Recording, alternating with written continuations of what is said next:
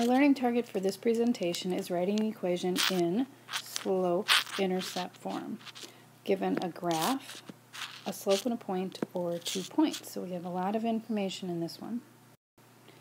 Remember, to write an equation in slope-intercept form, you need the slope, so you can insert it for the slope, and the y-intercept. A graph, it is really easy to find that. The y-intercept is just where it crosses the y-axis. So if we're dealing with the example A, this line right here, we find where it crosses the y-axis, which is 4. So that is my B. And we have to find the slope. Remember, the slope is the rise over the run. So how far do we have to go down to go over, or how far do we have to go up? In this case, we have to go down 2 over 1. So my slope is a negative 2 over 1. We can just leave it as negative 2. I know that my line is going downhill, so I know that my slope is going to be negative. So the equation for A is y equals negative 2x plus 4. I'm going to change this a little bit for the next example, B, because one thing I have noticed that people forget to do is look at the scale of the axes and just count boxes. So let's pretend that instead of the y-axis going by 1s, it really goes by 10s. So let's say this is negative 20, this is negative 40, etc., etc. 20, 40. So here, when I am looking for my y-intercept would be 30. So I'm going to say my y-intercept B is negative 30. And then I have to go rise over run. So now to go from point to point, I went from negative 30 to negative 20. So I went up 10. And my x-axis is still numbered by 1. So I went up 10 over 1, 2, 3. So 10 thirds. So now I can write my equation for B. Y equals, it's positive because it goes uphill, 10 thirds x minus 30. So don't forget to look to see how your axes are numbered when you're figuring out the slope from a graph. In our next example, we're given a slope and a point.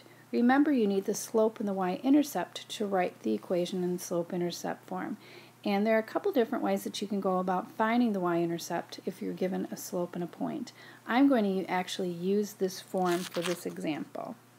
So I'm going to substitute in my slope for the slope, the x for the x, the y for the y, and solve for b. So 7 equals 2 times 3 plus b. So that's 6 plus b equals 7. Minus 6, so B is negative 1. So now I have my y-intercept, and I had already been given the slope, so slope-intercept form would be y equals 2x minus 1. Let's do one more example. Here's my x, here's my y, here's my m. So 3 equals 4 times 8 plus b. So all we did was plug that into y equals mx plus b. And we're going to solve for b. So 3 equals 32 plus b. I'm going to subtract 32. So b is negative 29. So now I have my y-intercept, I have my slope. I'm going to write this down here. Y equals 4, which is my slope that I was given, x minus 29, which is my y-intercept, which we found. If you need more examples, please come and see me and I can go through these examples with you. When you're given 2 points, it's not any more difficult, it's just an added step, because first we have to find the slope. So remember, the slope is the change in y over the change in x. So if we have these 2 points, we have to do 3 minus 1 over 0 minus a negative 1. So I have 2 over 1, so my slope is 2. So now I have my slope of 2, and I can use my x and my y like I did on the last slide in the last example, substitute in for m, x, and y to find my b. So y equals mx plus b. 1 equals 2 times negative 1 plus b.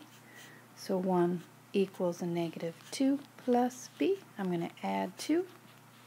So b is 3. Now I have my y-intercept. I have my slope. So slope-intercept form, y equals 2x plus 3. And that is where you can stop.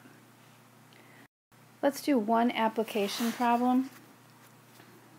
With application problems, you're either going to be given the slope and the y-intercept, the slope and a point, or 2 points. In this case, we're not given a rate, so we're not given the slope, but what we are told is that there are 450 cars in 2006 and 600 in 2012. To me, that looks like 2 data points. It's really important that we notice that 0 corresponds to the year 2000. So if 2000 is 0, 2006 must be 6, and there are 450 cars sold. And 2012, if 2000 is 0, 2012 is 12, and there were 600 cars sold. And from here, it's exactly like the last equation, the last example, and I'm not going to go all the way through this, but you'd have to find your slope, and then take one of the points, substitute it in for x and y to get your y-intercept, and then write it in slope-intercept form.